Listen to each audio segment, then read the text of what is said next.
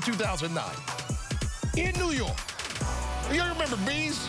Bees with the back-to-back layup action. D. Wade always big on Christmas Day. Jamming, laying, and walking off with a victory. A nice 30-point eve for Dwayne Wade. 2010 in Los Angeles. Here come the Heat. Kobe and LeBron talking a little garbage, and Bosh delivering and reacted. LeBron, a triple-double in this one, and Kobe just a tough run right there.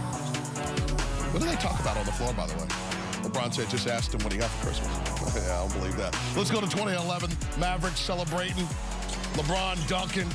He had a big old day that day. Then Wade and LeBron getting it together.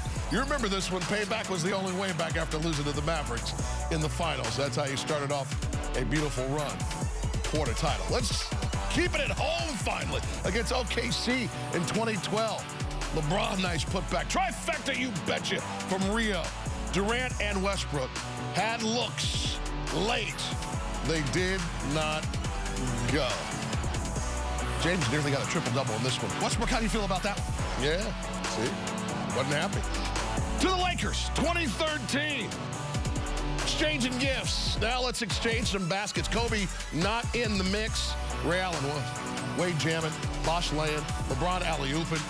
Give me that reaction. Yeah, what you got? Yeah, Bryant didn't play in that one. Fractured left knee. Chris Bosh and Dwayne Wade had 23 apiece. Then the return last Christmas. Deng did not care. Wade put back action. He had 24, his 31 in the first half. Brotherhood, always. Time now for the Toyota Inside Look, presented by the 2015 Toyota Tundra. Hopefully you had one in your driveway with a big old bow on it. The Heat, 9-2 all-time, second best winning percentage. Portland, the only one better. The Heat have won 6 straight games on Christmas. Last time they had an L was in Cleveland. That was 2008. 7th straight Christmas Day appearance.